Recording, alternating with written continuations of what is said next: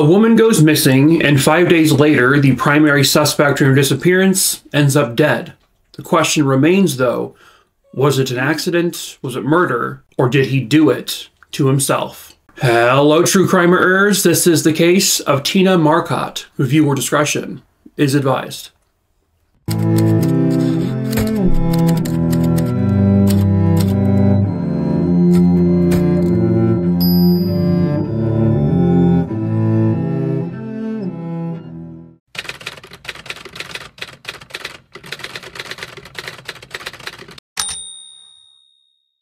This case occurred in 1994 in Rapid City, South Dakota. 29-year-old Tom Keeter was married, his wife's name was Nancy, and they had 2 children together. On June 28, 1994, at the lumber yard that Tom Keeter worked at, which was called Forest Products Distributors, Tom worked as a forklift driver there. Well, on that June 28, 1994 day, a couple of his co-workers found Tom underneath his own forklift. His head had been crushed underneath one of the rear wheels of the forklift. Tom was lying on his stomach, and he was very obviously deceased. Now, initially, OSHA would come in to investigate this, and they investigated it as a workplace incident or accident. But when the police also got involved, they disagreed with OSHA, saying that this was not an accident, that this man, Tom Keeter, probably did this to himself. Why? He was wrapped up in an investigation of a missing woman. The forklift that Tom was found underneath had just thousands of pounds of lumber stacked on it, more than they would usually put on a forklift. And it was set at an incline. So what they think happened was that Tom deliberately set this up. Then he turned everything on, began, and I guess made it move forward, then jumped out of the cab, laid down on the ground in front of it, and waited for it to run over him and crush him. Which, I mean, is an excruciating way to end your own life. I mean, that is not a way most people would think of doing, because that was going to be slow and very painful. However, the belief is that he may have done it that way to make it look like a workplace incident so that his family, his wife and 2 kids, could get a high insurance payout. But why do police believe this was something he did to himself? So 5 days earlier, a woman named Tina Marcotte vanished. Tina, originally from Manchester, New Hampshire, she was 30 years old at the time of this case. Her and Tom Keeter actually used to be co-workers. They were acquaintances. Her and Tom used to work together at the place that Tina currently worked at, which was a company called Black Hills Molding. On June 24th, 1994, Tina was working a late shift. When she walks out to her car to go home, she notices that one of her tires is flat. So she goes back inside and she picks up the phone and she calls a very good friend of hers named Vicky. She explains to Vicky, I walked out, my tire was flat, I don't know what to do. Vicky said, don't worry about it, even though it's, past midnight, it's like around 12:30 in the morning. She said she'll get up and she will get ready and go pick her up and bring her home. And so as she's saying that, Tina interrupts her and says, well, actually, hold on a second, Vicky, I see somebody pulling up. And a car pulls up to the front of the business where Tina is calling from. And she walks away from the phone, and like 2 or 3 minutes later, she comes back to the phone and tells Vicky, never mind, Vicky, I'm good, I have a ride home. Tom is here, and he's gonna take me home. And Vicky said, Tom who? Tina would respond, oh, Tom, he used to work with me here. So Vicky said, okay, great, goodbye. I'm going back to bed. I'll talk to you later. However, later would never come, because from that moment, nobody ever heard from Tina ever again. Tina's live-in boyfriend, they had been dating for about 11 or 12 years. His name was Patrick Gleason. The 2 of them, he and Tina, actually had 3 kids together. When Tina didn't come home, that night, early the next morning, it wasn't incredibly unusual because sometimes Tina would, go hang out with people. So he didn't think much of it. But after like a day or so, he's like, okay, something was obviously wrong. Tina's missing. And so he reaches out to Vicky, Tina's very good friend, and Vicky tells him about the phone conversation, because Vicky had just assumed that Tina had gotten home. So at that point, Vicky finds out Tom Keeter's phone number. She finds out through someone and calls him and says, hey, where's Tina? She said she was with you. And Tom was like, I don't know what you're talking about. Vicky said, well, I found out that the only Tom that Tina ever worked with was you, Tom Keeter. And he said, I don't know if that's true or not, but I didn't see her. I didn't talk to her. I haven't spoken to her recently. But, you know, when Vicky relays this information to the boyfriend, Patrick gets Tom, and he and Tom go to Vicky's place and talk to her. Vicky then again says exactly what the phone conversation was. Tom, who was there, was becoming very defensive towards Vicky. Like, I don't know. I did not pick her up that night. It wasn't me. So I don't know why you're saying it was me. But after a longer conversation, Tom would finally admit, well, you know what? I was the only Tom that I'm aware of that ever worked with Tina at the molding company. But as Patrick was trying to like get some more information out of Vicky, Vicky would say that Tom was just staring daggers at her, like, I'm, you know, like very scary, like, you better shut the hell up now kind of thing. Patrick turns to Tom and says, Tom, just be honest with me, man. Are you sleeping with Tina? Is that what's going on here? And Tom's like, no, I'm married. I have kids. Which never doesn't mean anything. Well, Patrick would later tell police that what was interesting about that interaction was that if, you know, Patrick knew Tom, and he said that anytime you would accuse Tom of doing something that he didn't do, Tom would get very defensive, but like physically, he would be screaming at you. He would almost fight you. But in this instance, all of this was going on. Tom was like verbally a little defensive, but he really kind of backed down. He didn't fight back or anything. And so Patrick just thought that was extremely strange. That was very unlike Tom. So at that point, Patrick and Tom go to the Rapid City Police and report Tina missing. They go to the molding company where Tina worked, or where she was last known to be, and they find her car there. And as a matter of fact, her car did have a flat tire. It was more than obvious, though, that this was not a normal flat tire. She didn't run over something and it went flat. There was a very obvious slash in the tire. So they knew that somebody had deliberately stabbed or poked or something a hole through her tire with some sort of sharp instrument. So that was a deliberate act, which would then lead police to believe that, okay, this had to have been foul play. Whatever happened to Tina, someone did something to her. Someone slashed her tire for the purpose of her, you know, not being able to go anywhere.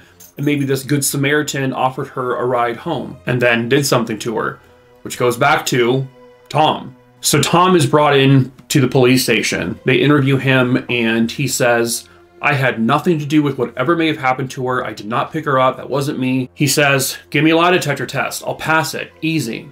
I don't know if they did or not ever give him one. He tells police he had an alibi. He was playing a softball game that night, and around 11 p.m. he would end up, after the game, he would take a friend home. He then says as he's driving home, his car breaks down in front of the Super Duper Market, and it conveniently, I guess, broke down underneath a street lamp. And he said he spent the next 2 to 3 hours fixing the issue that caused his car to stop operating. The thing is police interviewed everyone from that area, and not one single person can say they saw any vehicle stopped there in that area that night. Doesn't mean it didn't happen, because it was late at night, so a lot of people were probably sleeping. But there were some people who would tell police that they were definitely up, you know, that night. Or were night people, right? And they didn't notice anything. Tom would also normally call his wife Nancy to say, hey, I'm running late. When I'm, you know, on his way home. But he never called Nancy that night. He never said anything to her about why he came home so late, because he didn't come home until like 3 or 3:30 in the morning. Well, according to Nancy, Tom almost immediately came home and began washing his clothes, because he said he had grease and stuff from fixing the car, plus also the softball game. And then he also washed his shoes and his shoelaces, which when police found that out, they were like, what the who does that? When interviewing his coworkers and friends, a lot of people would tell police that Tom had a darker side to him. He could be very combative. He could be very violent at times. He had a criminal record. He had been involved with armed robberies and assaults before. Given the fact that it's widely believed that Tom Keeter was the one to pick up Tina that night, and the fact that Tina has never been seen again, making Tom Keeter the last person to ever see her, they believed that he was the one and only suspect in her disappearance. And so they go to the lumberyard where he works, and they confront him and say, listen, we're pretty much considering you the main suspect, or only suspect in this case. And they blatantly asked him, are you having an affair with Tina? Is that what's happening here?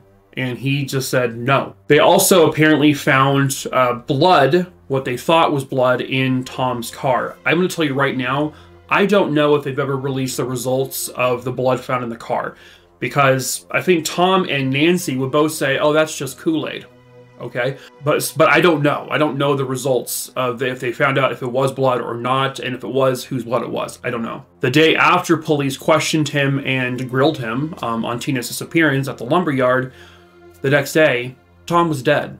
He was found underneath the forklift with his head crushed. So in the days after his death, OSHA would end up fining the lumberyard about $2,000, somewhere around $2,000 or so, for safety infractions. OSHA would later state that in their investigation that if this was an accident, like if Tom was for some reason lying face down on the ground, the forklift would have been moving so slowly that he would have had so much time to get up and move away from it. So that really only left two conclusions. One, he did it to himself, or two, someone did it to him. He was murdered. But the timing of it, with the fact that he was now being told that he was the suspect in whatever happened to Tina, we found blood in your car, and also they were able to get the shoes and shoelaces that he tried to wash, and they still found a couple of droplets of blood on it. So with all this confrontation, all of this stuff, the next day he's dead. And that made police believe that he did this to himself, and he made it look like an accident so that his wife and kids would get money. Well, because of all the investigations going on, his wife and kids didn't get money from the get-go. It actually took years and years for them to finally get it. And that's because the investigators with OSHA, with the police, they couldn't actually prove it was something he did to himself. And so that's why eventually the family got the insurance payout, because it was really kind of only considered an accident at that point, or maybe even a murder. Him doing it to himself, like I said towards the beginning, I mean, that is one hell of a way to do it. To sit there and just watch this forklift with all this lumber stacked on it just slowly approach you, and you do nothing, and it just runs you over. I mean, that's gotta be awful.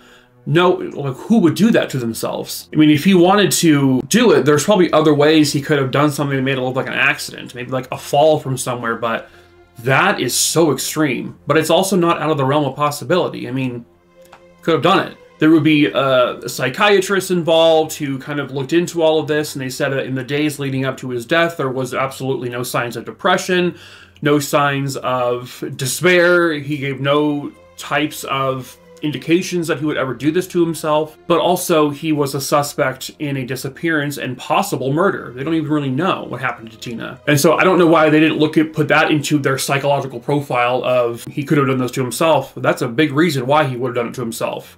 He is a suspect in a possible murder, and he wanted his family to get money, so it had to look like an accident. If it was murder, who did it to him? Why? They couldn't find any suspects as to who would deliberately do this to him. It would have been someone he probably worked with, but they found no evidence that anyone did this to him, or they couldn't find any motive as to why someone would do this to him. His wife, Nancy, does believe that he was murdered. She has stuck by him this entire time. She believes that he had nothing to do with what happened to Tina, whatever that may be, and she believes that somebody killed her husband. That there was no way he would have done this to himself. There's no way he would have left her and the kids. But again, if you are a suspect in a disappearance and possible murder, that changes your entire mental state, especially if you are guilty. If you did something, you might be prompted to do the worst possible thing to make yourself not get caught. And that could be ending your own life. So police believe what happened was that Tom went to Tina's place of work. He slashed her tires in order to make it so that she couldn't get home and she couldn't leave. He then goes away, comes back a little bit later when she's off, because he would know her schedule because they were acquaintances. They talked from time to time. And he pulled up, and that's when, Tina was on the phone, came out, and he offered her a ride. He probably tried to make sexual advances towards her. She said no, and therefore he did something to her. He killed her and then hit her wherever. The thing that police think that Tom did not account for was the fact that Tina was on the phone. He probably wasn't planning for that. Because that's how his name came into this altogether, was because Tina told Vicky, Tom is here, Tom that I used to work with. if that didn't occur, if they did not have that tiny piece of information, he may never have been brought up as a suspect whatsoever. He may have gotten away with whatever he may have done. That's really what it hinged on, because there was no evidence that would have led them to Tom at all. So he definitely was not, that was not in his plan. His wife Nancy would later state that Tom told her that somebody is trying to frame him for murdering Tina, and that's why he may have done this thing, or that's maybe why somebody killed him. The person who really killed Tina, if she is in fact dead, also killed Tom to make him look like a guilty party.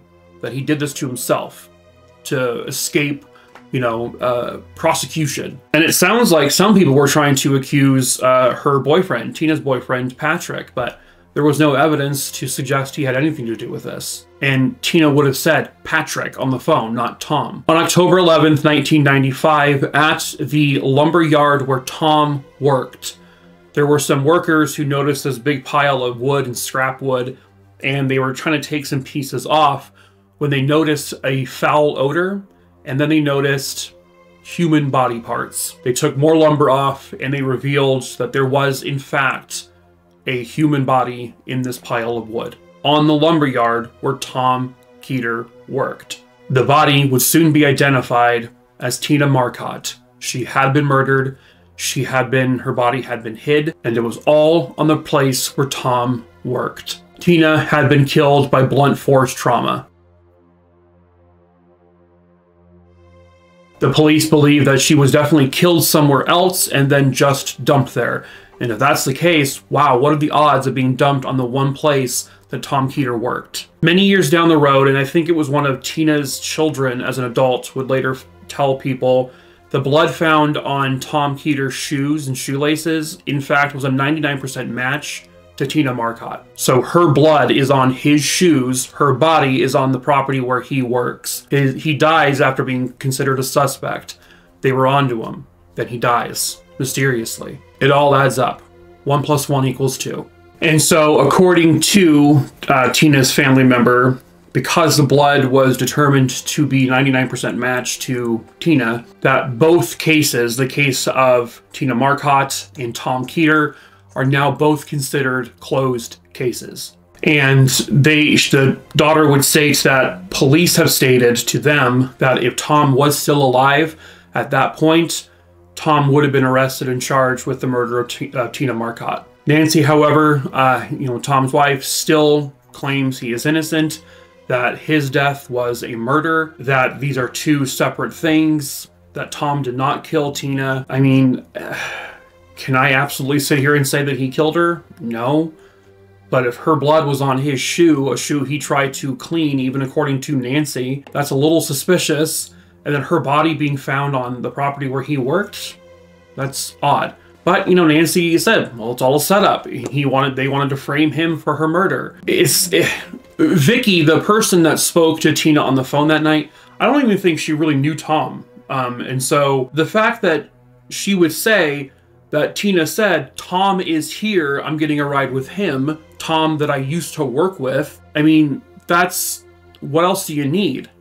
That's the only Tom she had ever worked with at that particular place. And, his whereabouts are pretty much unknown from 11 p.m. until about 3:30 a.m. that night, which all fits in the time frame because this happened to Tina at about 12:30 a.m. They knew each other. They were acquaintances. They had worked together. Everything adds up. If this was presented to a jury, could I say for sure that they would have found him guilty? I don't know. I don't know if there would have been enough physical evidence to suggest he was the one to kill her. A lot of circumstantial evidence does.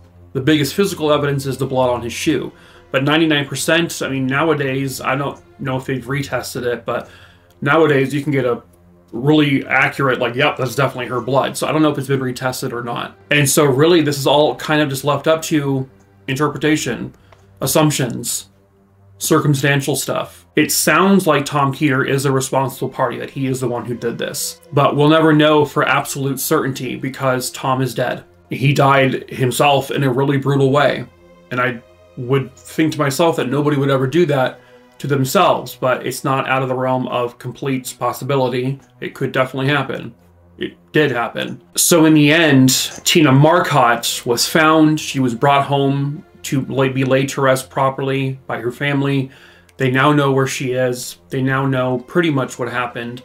It's just a matter of, do they really know for sure if it was Tom? It sounds like, based on some comments I read from Tina's family, her daughter, it sounds like her and the family have some peace, that they truly believe that Tom was her killer and that this is over. Tina Marcotte may not have gotten justice in terms of the court system, in terms of a guy being found guilty and thrown into a prison cell for the rest of his life, but she did get a more grim form of justice. And justice in any way, shape, or form is still justice. And so Tina got that justice that she rightfully deserved.